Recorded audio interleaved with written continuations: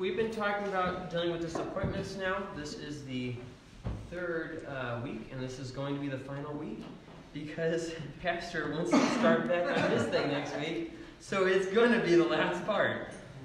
We talked about sickness and we talked about death. Last week we started talking about betrayal, and we're going to pick back up right there. So the first thing that I wanted to emphasize is kind of what I ended on last week. Don't seek revenge when people do you wrong. Don't seek revenge. I mean, this sounds like, yeah, I know that. But then every single time somebody does you wrong, and it's like, I really feel like getting them back or proving my point or showing to other people that I'm not, I'm not what they said I am. And so we go on this vendetta of trying to prove our innocence and in the process trying to prove their guilt. And so we go through this long, just destructive process, and eventually we take up to Facebook and social media and we start posting stupid stuff and vindicating ourselves, and it's not a good idea. It's just not a good idea. It's just not. Another thing we do is we start gossiping about them because they started gossiping about us. See, it's easy when it's one and done. Somebody betrays you, you move on, right? But when somebody keeps on and keeps on and keeps on, it's like, okay, I was good at first, now it's on.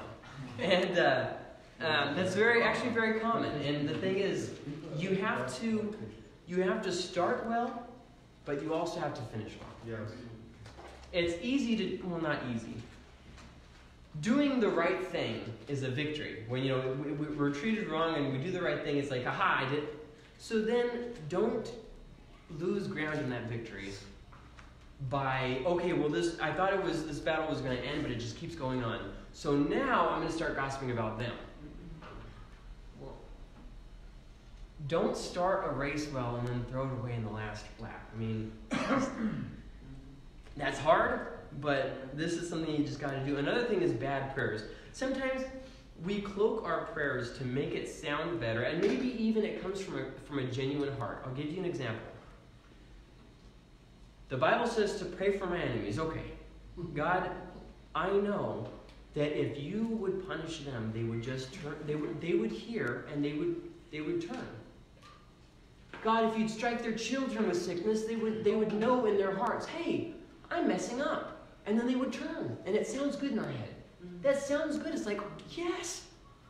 Smite them so they will obey you. Good idea. And it sounds good. And we convince ourselves we are so spiritual that we're praying for their destruction for their betterment. See, and we start twisting things up because we're hurt and, we think that we're real smart and we're prideful and arrogant. And so we think, surely, God can use a bad thing to make a good thing. So, okay, because they've done this bad thing, and they aren't changing, God needs to stop blessing them, so I need to pray for God to stop blessing them so that they'll know, hey, the blessing of God has been removed, so I need to repent. And then and then everything will be better. See what I mean? We start justifying stupid prayers, and that's what I mean by bad prayers. When the Bible says to bless those who curse you, it literally means that. Bless them. Lord, I pray that you give them peace. I pray that you continue talking to them, continue working in them. I pray that you... maybe this, Lord, help them to see their error. Okay, that's okay. That's all right. That's more of God communing with their heart. Okay, all right. But when you start saying they're so prideful that they will never see the truth, so you have to strike them with the curse so that they will see the truth, that takes us out of what Jesus told us to do. See, and it's a very gray area. You think, okay, we're on this side, we're the good guys, and then somewhere you get muddied and you're like, oh man. By the time you realize that you have become the bad guy, you're like, oh no, I couldn't possibly be because they were wrong. They wronged me. Matthew 26:53. And we're just going to look at a few scriptures tonight, and then I'm just going to have a few things that we tie in from what we've looked at over the past 2 weeks. Matthew 26, starting in verse 53, says this.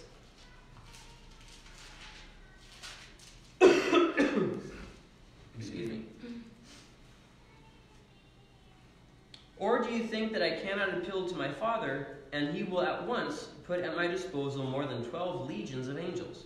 How then will the scriptures be fulfilled which say that it must happen this way?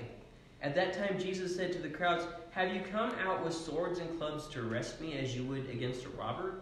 Every day I used to sit in the temple teaching, and you did not seize me. But all this has taken place to fulfill the scriptures of the prophets." Then all the disciples left him and fled. So do you see how many times he said scriptures there? He's getting ready to be arrested, and look what he says. Pay attention this time for that. "Do you think that I cannot appeal to my Father?" Okay, that was written in Scripture, so this is a reference to Scripture. "And he will at once put at my disposal more than 12 legions of angels. How then will the Scriptures," now he clearly says Scriptures, "be fulfilled?" So now we have two references to God's promises.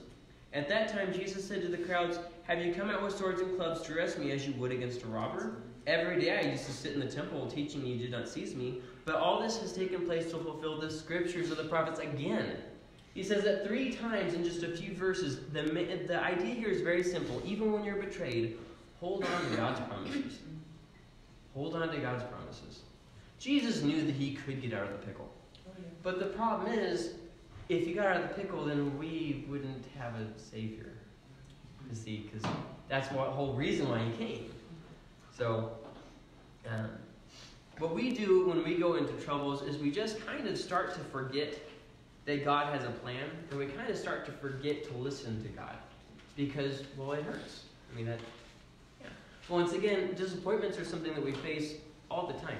And as we pointed out last week, these 3 specific areas that we're talking about, sickness, death, and betrayal, the lessons that we're looking at apply to other areas of life of disappointment. Because everybody's going to face disappointment. It's going to blindside you. And it's going to be something that you personally struggle with. It's just going to happen. Luke 23:34 says, "But Jesus was saying, 'Father, forgive them, for they do not know what they are doing.' And they cast out, God, maybe they don't know that what they're doing is wrong. If you would just show them by giving them terrors in the night and panic attacks, and that you would bring sickness on them so they would know that what they're doing is wrong." That's not what he said, is it? Okay, let's read again what he said, because when we are in pain, we forget what Jesus actually said for the sake of our pain. But Jesus was saying, continually, saying, not said, saying, "Father, forgive them, for they do not know what they are doing." And they cast lots, dividing up his garments among themselves. So here it comes to a very interesting point. Move on. When somebody betrays you, when you've been hurt, just move on. Just move on. Now, what I don't mean this. Well, they done me wrong, so now I'm going to just go and have a nasty little attitude and just forget you. I didn't say forget you. I said move on. Jesus still had something to do, didn't he? He wasn't done yet. Right. Move on to what else God has you to do. I'm not saying forget them. I'm saying move on. Matthew 10:34-37.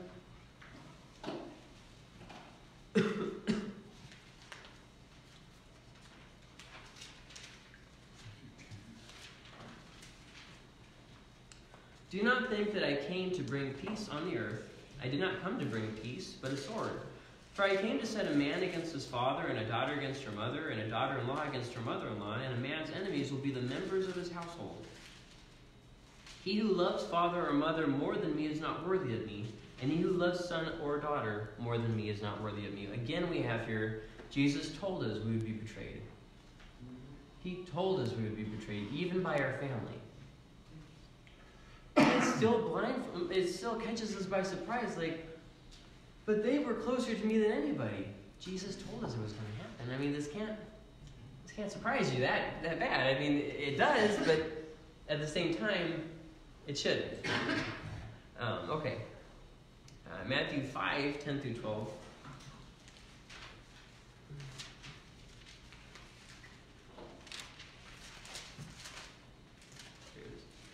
Blessed are those who have been persecuted for the sake of righteousness, for theirs is the kingdom of heaven. Blessed are you when people insult you and persecute you and falsely say all kinds of evil against you because of me. Now notice though, and I know pastors mentioned this, but it's worth mentioning again, because of me. Not because you did stupid stuff and it's catching up to you. Okay? He's not saying that. He's saying when you are treated unjustly. Okay? You did the right thing, they did the wrong thing. Okay? So just so we're all clear. Rejoice and be glad, for your reward in heaven is great, for in the same way they persecuted the prophets who were before you. Which brings us to a very difficult part of betrayal. Now remember last week we were talking about the 5 stages of grief. And the last of the 5 stages was acceptance. And that kind of applies to a lot of situations. You'll find that you go through the 5 stages of grief in minor parts, not just in big parts as well. Like for instance, you go to watch your favorite show on Netflix, it's not there. Denial, it has to be here. Then anger, they took it off! What? And then finally, you work through the 5 stages and you get to the last, okay, Netflix doesn't have my show on anymore. Okay, let's find something else to watch. So, it happens all throughout life in other areas, not just in life or death situations, but in everything. So with that being said, when somebody betrays you, there's a certain part of you that will try and just hold on to it, like, this can't actually be happening. And to really be able to work through the situation and forgive them and move on, you have to accept it. It happened. It happened. It did. We really do like to deny the reality of the situation in front of us. Like, maybe I misunderstood, or we wake up and we're like, that was just a bad week. I'm sure that maybe things aren't as bad as I thought they were. And it's like, oh no, they're worse than I thought they were. But okay. And in Matthew 6:12, and forgive us our debts as we also have forgiven our debtors. No wound can heal if you keep picking at it. Okay? So that's the first thing.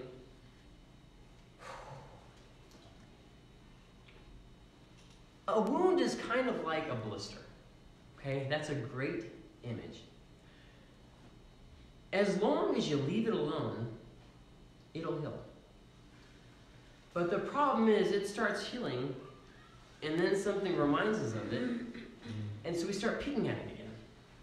And then we fool ourselves too, because we say, no, I'm okay with it now, so now I can talk about it. And so we start picking at it again, and it starts bleeding again. You kind of get what I'm saying? I think God has these little hidden messages for us all throughout His creation, and I think that scabs are one of those ways that He gives us these little hidden messages. Like, for instance, scars. A scar is a proof that healing is happening.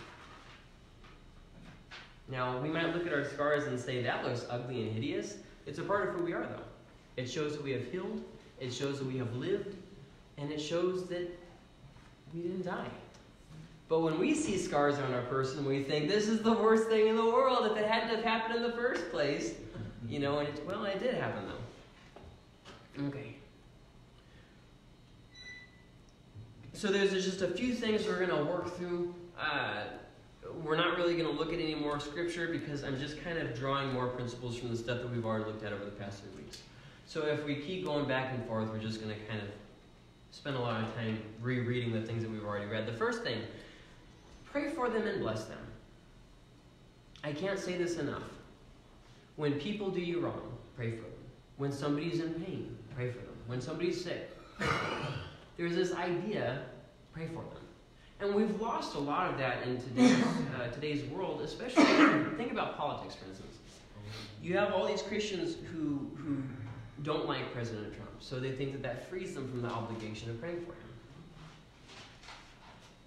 Well, no, it doesn't. You see, we have to pray for our leaders. That was actually a specific thing that Paul said. It doesn't matter if you like them or not. You see what I mean? We give ourselves little excuses for not listening to what God said. It's like, well, it's different because I don't like this president. Well, you don't have to like them. You have to pray for them. There's a big difference there. Don't spiritualize disobedience. So it's okay for me because I'm more spiritual. Other people need to pray for the president or whatever. But me, I'm more spiritual. I've come to a higher sense of reality with God, and He understands, what my beef is with Him, and how unbiblical this man is. And so it's okay for me to not do what God said because I'm above the rules. I'm more mature than other people. You see how we start and we start to believe the things that we're telling ourselves. Now, don't tell your spouse this because they're going to look at you like this and they're going to say, you need to change your attitude on me. But we don't tell other people this. We just kind of keep it in our hearts, People don't need to know how great I am. As long as I know how great I am, we're all good.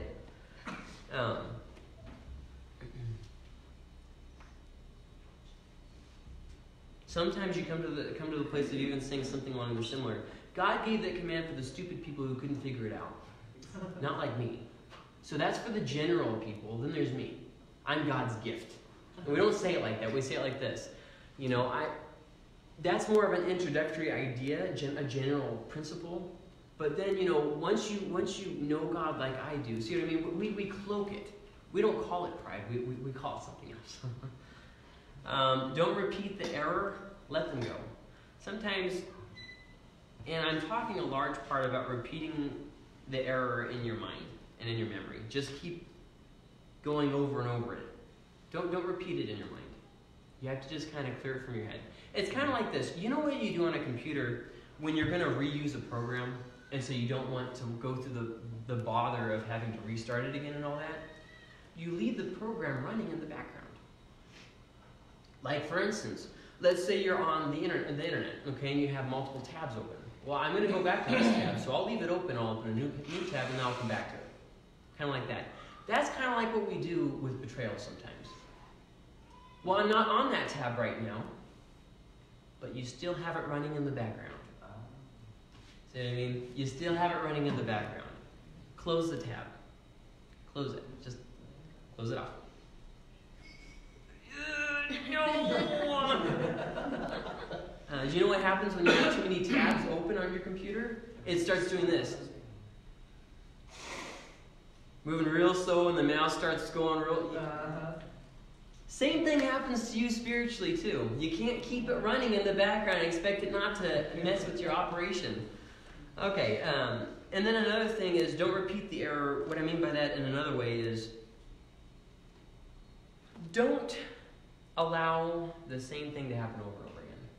You know what I mean? Yeah, I'm sure you do understand what I mean, so I'm just going to skip past the next thing. One of the very most difficult things you will ever learn to do, forgive and forget. Because when somebody betrays you, you're going to see betrayal in everyone. Especially if the person who betrays you is someone who is really close to you. You see betrayal in everyone. It's behind every tree. All of a sudden, if you have the smallest disagreement with someone, it's because they're plotting on you too.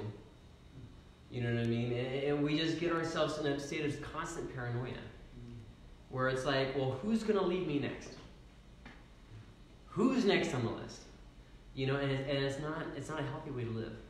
In fact, I would say going further, it's impossible to live there. It's what I mean by forget. It's not that you forget what happened in the past, and it's not that you don't leave room to repeat the error. It's that you embrace it as something that happened. This happened. Then you move on. Yeah. It's no longer in your operation. You close down that window. That makes sense? Okay. So, another thing is gossiping and complaining. I've been so unfairly treated. Maybe you were, but you're not going to get anywhere by complaining about it. Everybody's looking down like you guys all know what I'm talking about. It's been a rough week, huh? I get it, guys. I really do. But when you complain about stuff, it really is counterproductive because you're using up your energy. And what it does, they've done a lot of amazing studies on this stuff. When you complain, it actually tells your brain to stop looking for a solution to a problem. And so you start being less productive in other areas too. Let me give you a hypothetical situation, which isn't so hypothetical. You and your wife get in a fight. You leave the house mad. You get to work. You can't think a solution at the problem at work. Why? Because you're still upset. Mad at the problem at home. You're still mad at the problem at home. Right. It literally takes away your brain's efficiency. Mm-hmm. So now men hate to be inefficient. I mean, they wish everything could just be worked out into little boxes. When I come home, I want this done and this done and this done. The kids, you have to be perfect on this and this and this. And wife, you have to have this done and this and this. You know, we're very task-oriented. We want to work everything into this perfect little, set of boxes, and oh man, that would look great. If you could have, Gracie, when I get home, if you could have a pie chart of how the day was worked with the kids, that would be great. That's how men think. See what I mean? And there's a lot of life that happens off of that pie chart. Stop talking about them, good or bad. What I found for me, I don't know if this applies to you guys, but it does to me, even if you're not talking bad about them, just talking about them, even in like, let's say, for instance, John and I don't have relations anymore. We're completely broken off. We don't keep up with each other. That's the end of that, okay? So let's say that's the setting, okay? Now, if I say, let's say I'm talking to someone else, like, hey, Nicole, John used to work over at this place where he was able to get good deals on whatever it is that you're buying, on a new vacuum. See what I mean? Just talking in an innocent way like that, it opens the door. It opens the door. And here's the thing about your hearts. It's very deceitful. Your heart will tell you that you're fine when it's not. And it's better to just close the door and keep it closed. Does that make sense? Don't let your heart fool you into thinking, hey, I can handle this, I'm strong enough. No, you aren't. Don't be stupid. You're not strong enough. If you open that door again, how many times does Jesus talk about Judas after the night that Judas betrayed him and left? Not one single time. Not one single time. He doesn't talk about him after the resurrection. He doesn't talk about him in the book of Revelation, which was a whole vision and dream that God gave to John. Judas is never mentioned. Why? Because it wasn't productive. It was off topic. In fact, the New Testament writers only mention him for a very simple point, and then they move on. But Jesus himself, the one who gave the mission, didn't say, hey, here's the Great Commission, go into all the world, and don't be like Judas. He didn't say that. He kept them moving forward. See what I mean? So once again, stop talking about them, just even in passing, just let it go. And another thing is heal. For whatever reason, we try and get a mortal wound and play it off like it's not a mortal wound. Let's imagine a war scenario, okay? You're in the trenches, bombs are falling, guns are firing, and you get shot in the arm, and your artery starts going off, and you're like, it's fine. I'll be fine. I'll be fine. So then the artillery starts bombing you, and the arm gets blown off completely. I'm fine. I'll bounce back. Really, it's gonna be okay. And blood is just going everywhere, and you're losing strength, but hey, I'm fine. And yet we do the exact same thing in our spirits. We do the exact same thing with our mental health. We start having serious problems. We're up all night worrying about stuff. We can't see straight. We can't solve problems anymore. We're not parenting right. We're not being a good spouse. We problem after problem, and yet we still deny that there's a problem. Most times that women go to divorce their husbands, most of the time the husband answers with this, what? Why? They're oblivious to the problem. Like, what? The majority of the time that happens. Do you ever wonder why? So anyways, okay, so some ways that you can heal. Read books. This will definitely open your eyes to problems, solutions, that kind of stuff. It's just a good idea. There's lots of good books out there. There's a lot of bad books too, but, have some discretion. I read a lot of books. This year so far, I've read over 100 books. What I do is I give it about 100 pages to impress me. Give me your best book.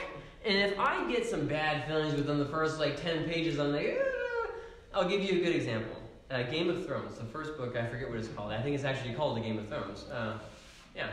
I started reading it, I was like, that was a really good story. And then there was a lot of stuff in it, so I was like, okay, well, we'll just try and skip past those parts. But it was everywhere. You can't skip past it when it's the entire book. So I got to page 115 or 200 and something like that, and this book has 700 and something pages. So at that point, I did an evaluation. Cost benefit? Nope. Another book, it's on leadership. I start reading, hey, this has some great stuff to do. Then I hit a part that's just, wow, that's totally off. So I kept going because I had a good feeling about this book. And I was right. It was. It had some bad stuff in there, but it also had some good stuff. See what I mean? you don't just read things. I mean, you have limited time, but do read things. Counseling. For some reason, people are scared of this word, and maybe it's because there's so many bad counselors out there. Find a good counselor and then go to them. It's okay to talk out your problems, you know. I mean, think of it like this. Your spouse is kind of like a counselor. You talk out or at least you should talk out your problems with your spouse. And, you know, you work towards a solution together. That's a smaller form of counseling. A pastor is a counselor in a way. Maybe not in the same way as someone with a license. But, I mean, in a way, we are still counselors. So it shouldn't really blow us that much out of proportion to seek a professional counselor. Read the Bible. For some reason, when we go through hard times, we kind of just stop reading the Bible. Maybe we feel like God won't hear us. Maybe we just feel ashamed of the situation. Maybe we just feel too hurt. Maybe we just are kind of holding back from God because we're like, I know what He's going to say and I don't want Him to say it. I know I've done that. When you go through a time of just deep hurt and you're like, God, I know what you're going to say. I know what you're going to say. I just don't want to hear it. You're going to tell me that I'll get through this, and I don't think I will. And so you sit there and you think, it's okay, I'll just ignore it, and I'll pick up where I left off. And you sit there and you hurt, when all the while, God's just sitting there waiting. See what I mean? Okay, prayer. For some reason, Christians drastically will just miss the opportunity that is prayer. And we don't know how powerful prayer is because we don't pray. You know, I was reading something the other day.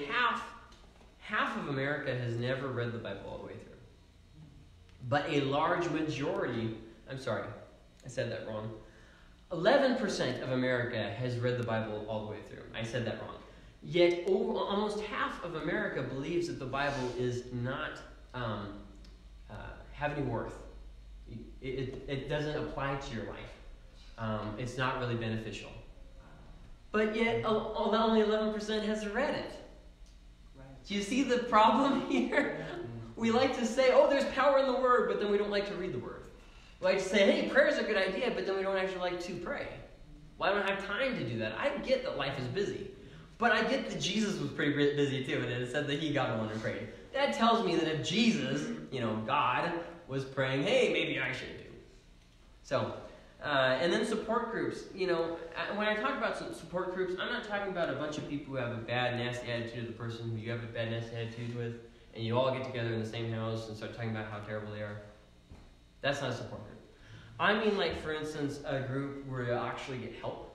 Counselors do this oftentimes. One example would be maybe like an AA group. I think that's technically considered a support group. Something like that. There are such things as grieving support groups, and they are out there. So anyways,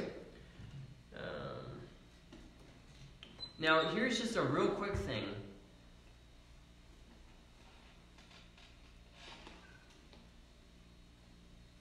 You might look at the things that I said about forgiving and whatnot and say, well, so that means if they come on, if they mosey on by, I just need to open them and accept them with open arms.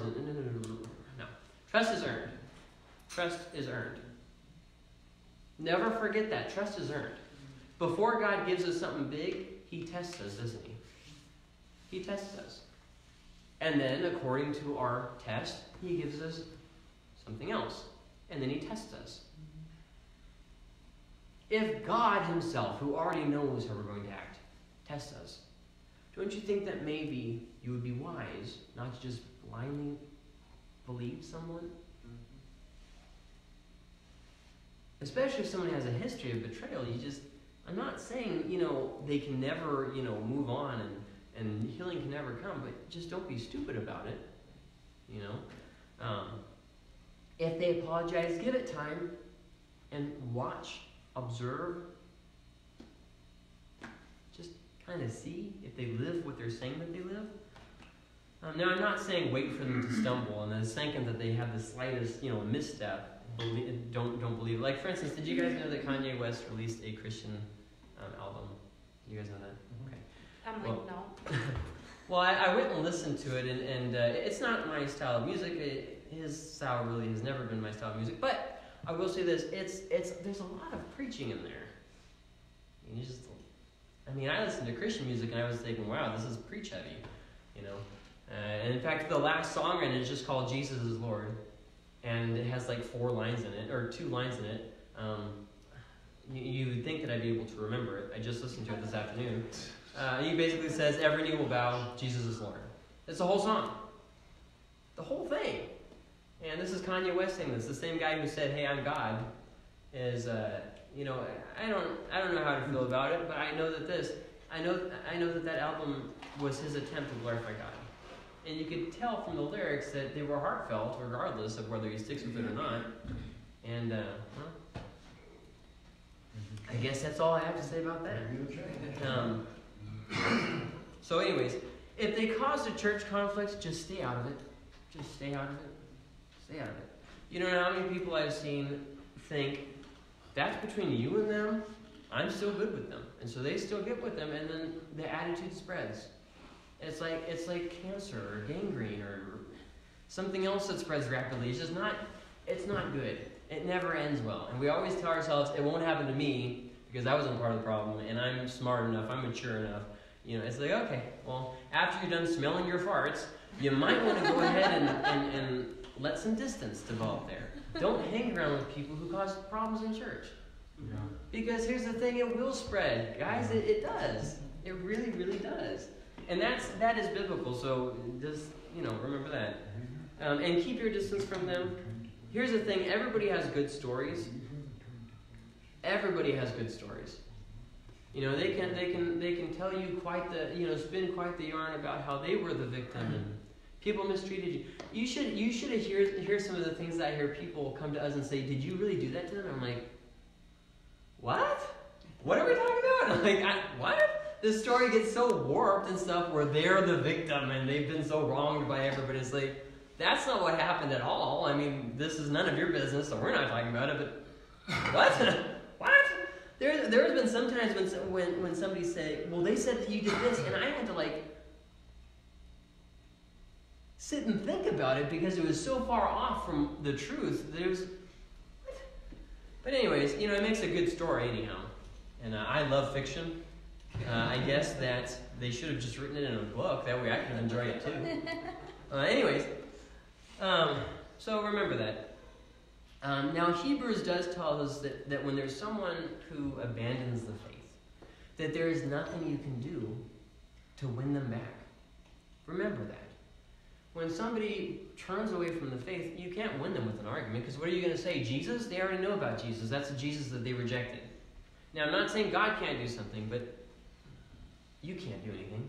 And remember, if the Holy Spirit hasn't gotten through to them yet, why do you think that you would be able to? It's some kind of pride to say that I'm more powerful than the Holy Spirit himself. I mean, just throwing that out there.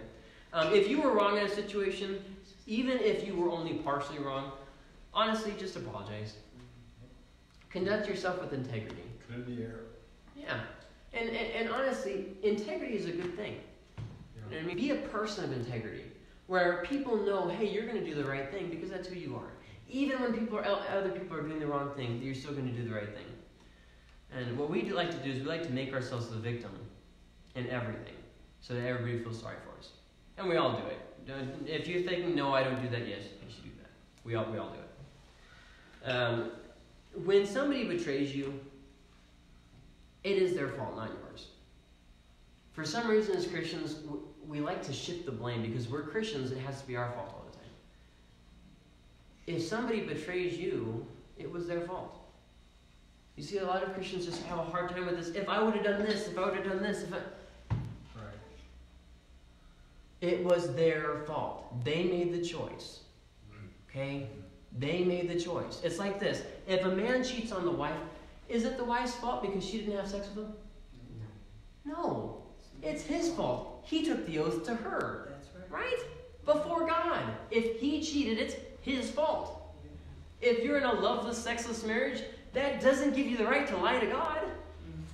I mean, goodness sakes, you took an oath as a man. Be a man and say, I will die. If I never have sex with you again, I will die. I will go to the grave being faithful because that is the man that I am, because that's the man God called me to be. That is being a man.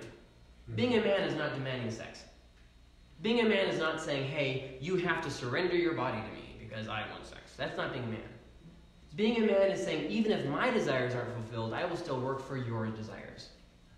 That is being a man. That is hard, but that is being a man. Anyways, don't beat yourself up for loving and serving people. What we do sometimes is we do everything right and then something goes wrong and we say, I shouldn't have poured the time into them. Hold on. Never, never, never beat yourself up for loving and serving people. You will love and serve some people who will spit in your face. Never, ever, ever regret it. And God has more people for you to spit in your face. God will bring by more people that will also spit in your face. But not everyone will. Remember that. Jesus, you really see him going to everyone, not just the people who would accept him. And I remember one key part when everyone who was following him left, and he lost many of his disciples. And I don't know who else was there, but it seems like only the 12 were there. Possibly a few others, but mostly just the 12. And it's like, well, going from hundreds to 12, hey, that's a real church boom right there. Okay. Keep loving and serving regardless of the situation. And that's just something you need to remember regardless. Don't get people on your side. This is what we do. And I mentioned this again. I mentioned this before last week. It's worth mentioning again. I did what was right, and they keep doing what's wrong. So now I need to get people on my side so they see that I did what was right.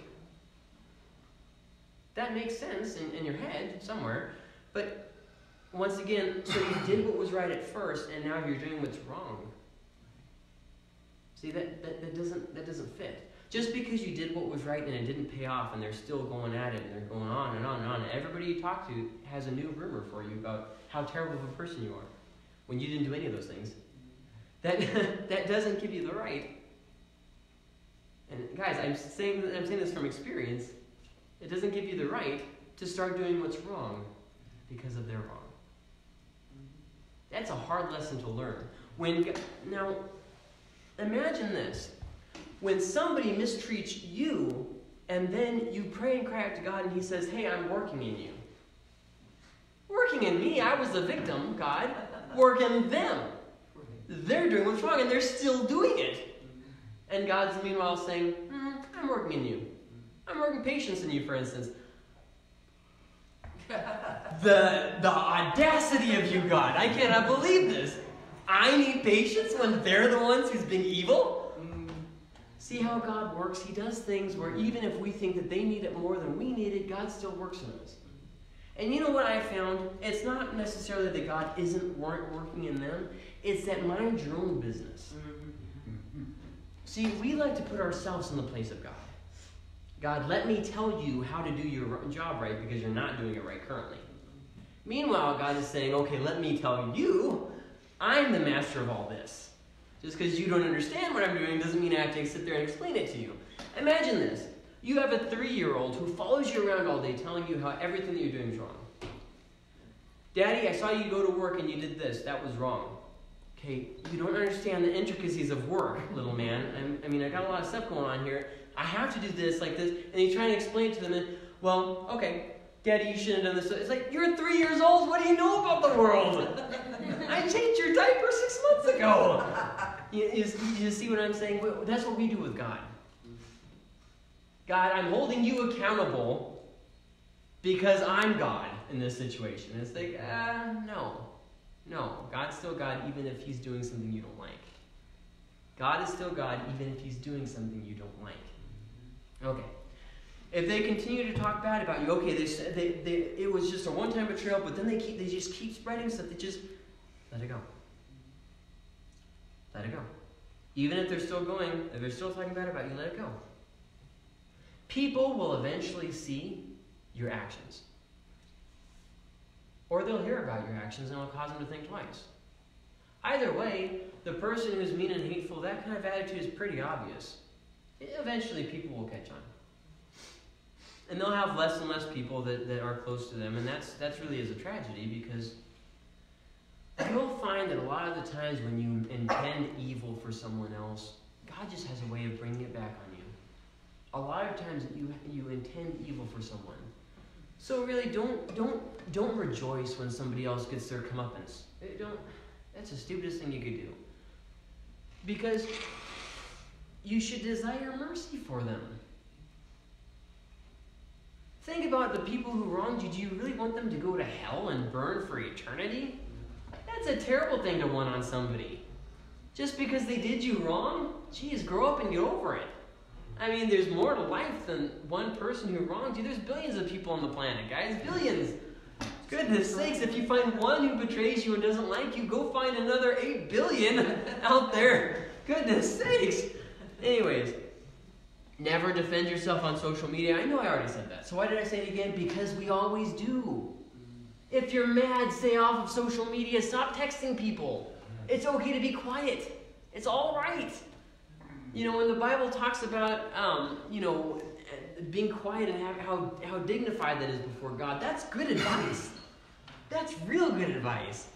How dignified it is to keep your mouth shut. Don't be defensive or argumentative. You don't have to prove you were right, and when you get in that attitude, it starts seeping into your other relationships. You start getting defensive about everything. You know, and then you're on edge and your wife says, hey, can you take the trash out? I'll do it when I feel like. Why? Because we're already on edge, because we're still in fight mode. It's like, have you ever seen somebody who goes and gets in a serious fight on Facebook or YouTube, and then they get off their computer and they're huffing and puffing and they're walking back and forth and it's like, geez, don't talk to them. They're on fire. You might catch on fire yourself. Don't be defensive or argumentative. Just let it go. And this is where some serious soul searching comes in. You really have to ask yourself, where am I at? And then you have to go to people who tell you the truth and say, look guys, where am I at? Where am I at? Get real people in your corner. You don't need people who just validate you for you. That's just terrible. If the problem doesn't die down, address it only if you must and only to who you must. Only if you must and only to who you must. Let's say, for instance, the entire community thinks that I hit Nicole. There's a good example. Now, obviously, that's not true, and Nicole can just say, hey, no, he didn't hit me. But some people, when they make up their mind, they just run with it. I mean, don't tell me about the facts, man. This is clearly my decision of reality, and it's the one I'm going to stick with. Okay? So then, eventually, it's going to probably start to die down. But this is an example of when it might start to be beneficial to address it. Ricky comes to me and he starts giving me a speech about how I need to stop hitting Nicole, and how unbiblical it is, and how he's going to call the cops next time it happens. Might be a good idea to address that. Okay, hold on. I love your heart. I'm glad you're willing to defend people. Ask Nicole yourself. I didn't do that. See what I mean? Only to who you must. Okay, and only if you must. Don't get distracted from your mission. So what we do is because something happened, we get distracted and okay, so my mission is no longer to do this for God. Now it's, okay, I'm putting out little fires. Well, before you know it, all your attention is putting out on all these little fires, and you forgot what your mission in life was. Why am I even here anymore? Surely I wasn't created to put out fires all day. No, you weren't. Being Christian doesn't mean you have to put yourself in bad situations. I'm obviously talking about abuse here. If you or someone you know is in physical danger, please do get help. I know that, I really have time to talk about this in great detail, but there are confidential ways to get help, especially for children. Don't continually subject your children to an abusive situation. I see a lot of times, very unfortunately, people who are on drugs date people who are just not good for their kids to the point of molestation or abuse, and because they're so hungry for love, they're willing to continually subject their child to this terrible. Get help. Get help. Do it for you and do it for the kids. Seriously. You can get help from a pastor very confidentially. You can even say you're going in for something else and then just tell the pastor that you lied about that, and he will do what's necessary to get you safe. There's ways of getting cops involved without the person knowing. There's ways of getting... There's ways of doing it. Just don't give up. And if he says he's sorry for the 500th time, he's lying. Okay, so we're just gonna move on from there, but really don't just live with that. If you are betrayed, you will go right back to it in someone else if you don't heal. I cannot tell you how many surprisingly how many times this happens. A woman goes from an abusive situation to another abusive situation. It's like, but you just got out of that one. Yeah. It's really, really, really essential that you heal. Because if you don't, and you are betrayed, you will literally go right back to it. And I'm not just talking about women here, too. We all do the same things, and not just abusive relationships. Somebody betrays us, and we're so hurt that we immediately go to another. Let me try and give you a hypothetical situation. Let's say I'm the pastor, the senior pastor. I'm a pastor, I'm not the pastor. Let's say I'm the pastor. And Ricky does something. He betrays me in some way, and it just really causes a big stink in the church. So let's say Tim was his right-hand man in it, and I say, oh man, well Tim's still here, I'm going to appoint him as my right-hand man. See, out of just exasperation, out of hurt, appointing someone who's the same problem. See what I mean? And we do this in lots of different ways in life, and I hope that you can see how it applies, because I really don't have time to elaborate too much more on that. And I will say this, divorce doesn't bring healing, it stops the damage from getting worse, and healing from coming while causing more damage. That's a lot, so let me kind of break it down. First off, there's this idea about divorce in pop culture that it fixes all the problems. It doesn't. It doesn't. Out of 100% of all the divorces that I've ever seen, it never ends well. It never ends well. I have never once seen a divorce go well. I've never once seen a divorce where the people don't get changed from it. Now, after saying that, it stops that damage from getting worse, but it also stops healing in the situation from happening. And it brings new harm that you didn't know existed while you were married. And what I mean by that, well, let's say you're in a situation where the husband is just very mean. He talks down to you. And so rather than going through help or anything like that, you just divorce him. And now, although that problem hasn't gotten any worse or better, now you find yourself dealing with an attitude problem of hardness of heart. See, it brought another problem. You see how that works? It's something where a divorce always gives another problem. Divorce always gives another problem. Now, I'm not commenting on whether or not anyone is ever validated in getting, I don't care. That's not my point at all, I don't care. What I'm talking about is, don't think that divorce is this cure-all just because the pop culture tells you that. You will have more problems, and that's just how that's going to go. Be ready for that. Ideally, every married person will get help, but we as men really don't like getting help, do we? Don't tell me what to do, I know what I'm doing. But here's another thing, I will say this, your spouse will betray you. And what I mean by that is they will let you down, they will offend you, because people will let you down. A strong marriage is dependent on forgiving and rebuilding. I know I talked about abuse, now we're not talking about abuse, we're talking about a regular marriage situation. A strong marriage is dependent on forgiving and rebuilding. It's dependent on it. Because your spouse will do something that offends you, you have to rebuild. You will get mad at your spouse, you have to rebuild. That's what marriage is. Now, I will say this, I know that some people think it's two people giving 50-50. I know some people say, no, it's two people giving 100%. The answer is neither of those things. Real marriage usually varies between you giving absolutely nothing to you giving 100%. That's how real marriage works. The husband is going to have his act together one day, then not the next day. The wife is going to be crazy one day, and then completely loving the next. That's how people are. Do you ever have an off day? So, just a few things. When you are betrayed, now catch on to this because this is the very last thing we're going to say, then we're closing with this. When you have been betrayed, people become plus and minus signs. How can they benefit me and how can they take away from me? Do I have the energy for this person? Because I've been hurt with this person, now other people become plus and minus signs. Let me give you an example. Kirk and Renee are not here. They are in California.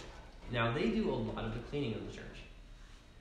So, if I've been betrayed, my probable reaction is going to be something like this. I really wish they were here to clean, because now I had to do it.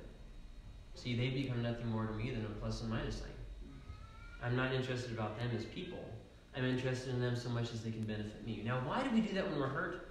Because we've been hurt. I'm telling you this so you can know. So you can know. For Jesus, people were people.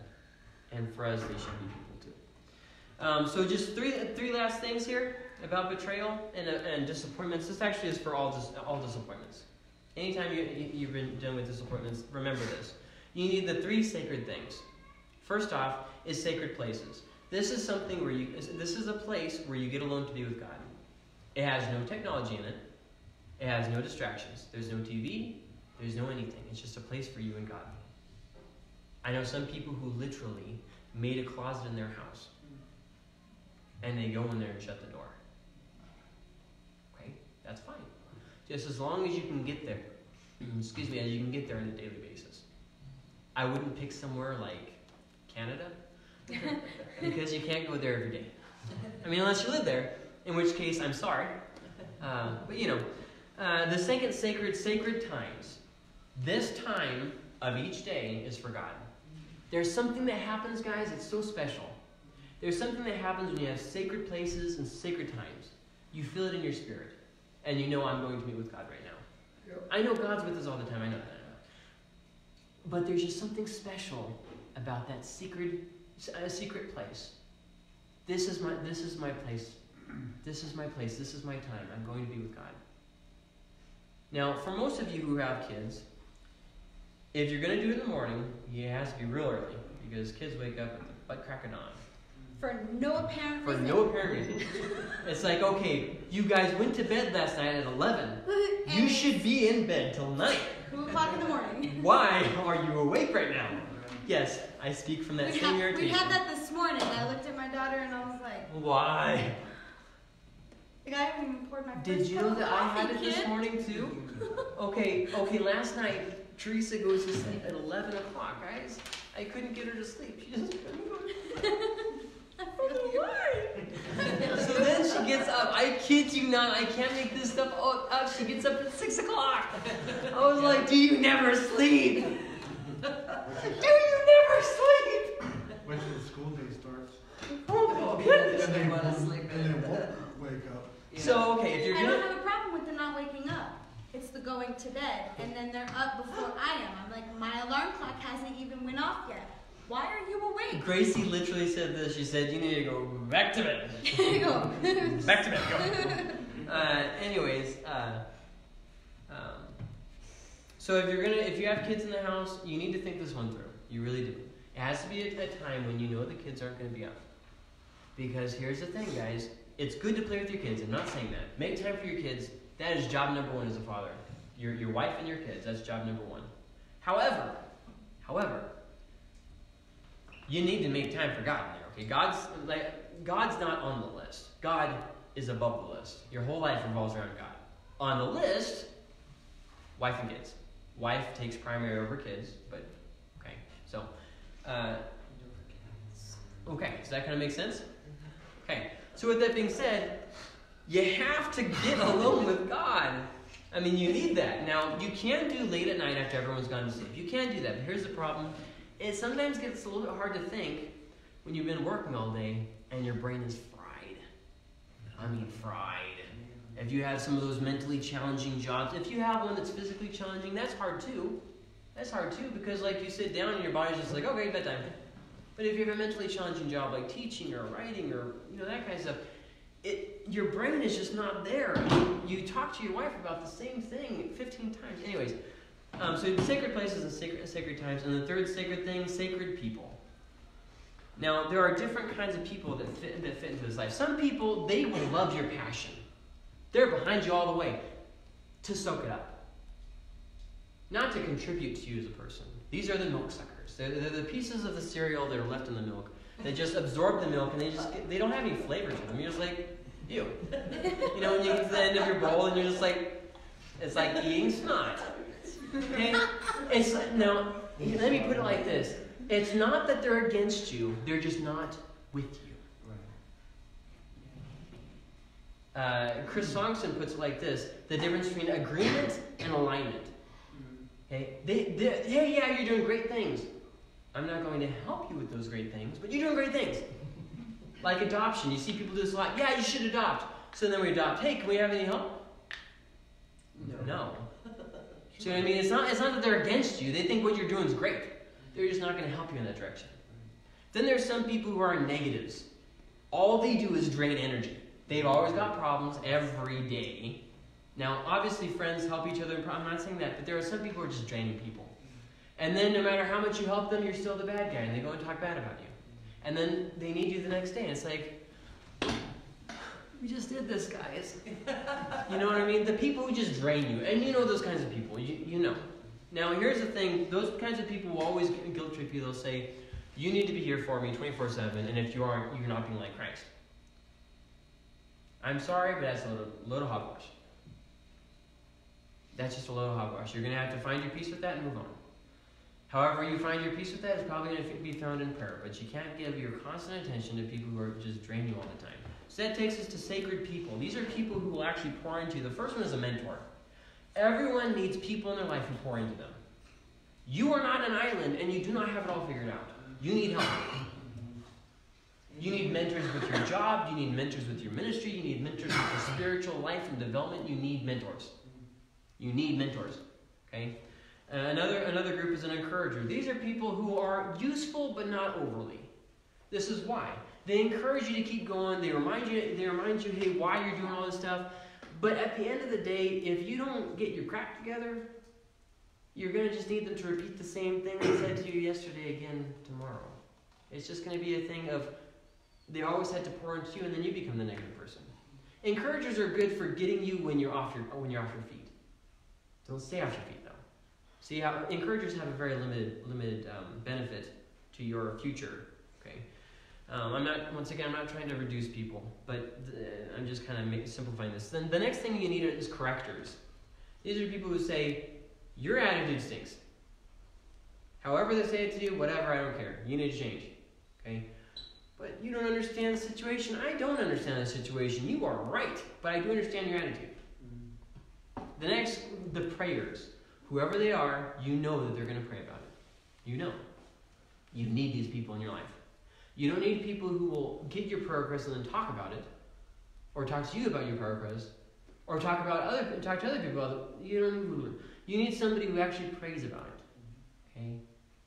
The next one is a partner, somebody who will come alongside with you and do the thing with you. Hopefully this is your spouse, but obviously you need other people besides your spouse. You can't expect your spouse to clean up your mess all day long. It's just too much weight, honestly. And then the last group is pastors. These aren't necessarily official pastors.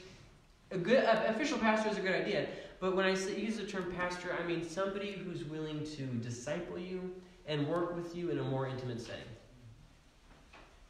That make sense? Yeah. Okay, so remember those 3 sacred things. Whenever you're done with disappointments, remember those 3 sacred things. They will get you through any disappointment in life. Sacred places, sacred times, sacred people. Never forget that. And so that's the conclusion to all this done with disappointment. Remember those 3 sacreds. Because you will face disappointment in your life. It will happen. These 3 sacred things will get you through it. Remember them, guard them, invest in them. You might say, I don't have those people in my life. Find them. Find them in your life. You need them in your life. You might say, I don't have a place. Make a place. You need these 3 sacred things in your life. And we'll stop there. You can go ahead and stop it.